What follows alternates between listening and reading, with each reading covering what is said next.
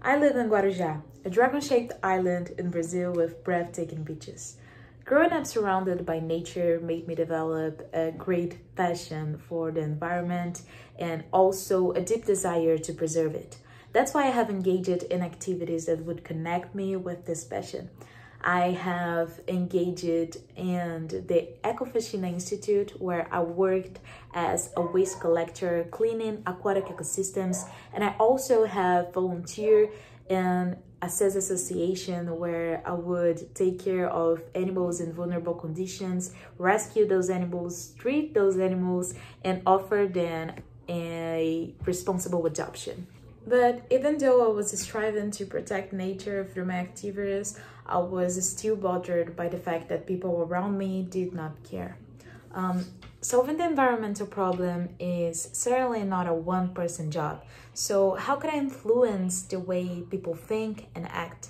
Knowledge surely is the only way.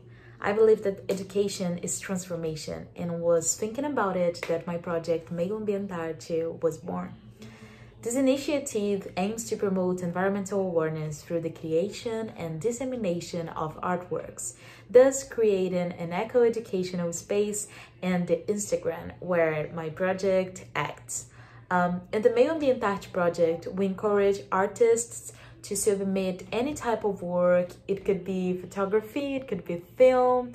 The only condition is that this work will relate to the environment, because it will be through the publication and dissemination of those artworks that we will bring relevant information and guidelines, spreading art and environmental education as a whole. Taking care of animals, cleaning marine ecosystems, and promoting environmental awareness through my project Meio Ambientar are some of the ways that I have initiated a positive change in my region. But I certainly don't want to limit myself to that. I intend to study as much as I can to find the best manners to confront environmental problems through my life and through my career as a conservationist, as well as educate people about the importance of doing the same in their individual reality.